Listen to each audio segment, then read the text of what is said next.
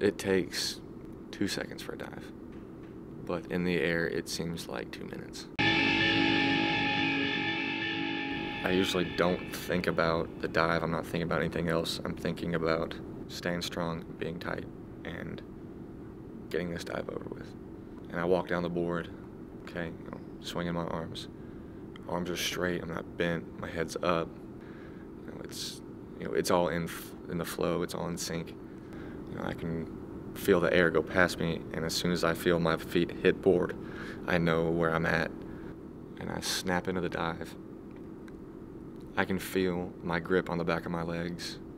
I can feel the hair being pulled. I can feel the force of going through the air, like it pulling on my face. When I'm coming around at the correct point in time, which I guess I just been doing it for so long, you just know where it is, just by sensation. Pull ceiling object.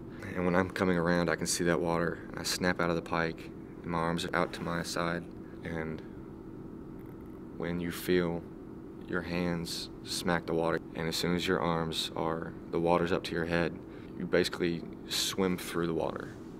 It's a good feeling when it's a really good dive.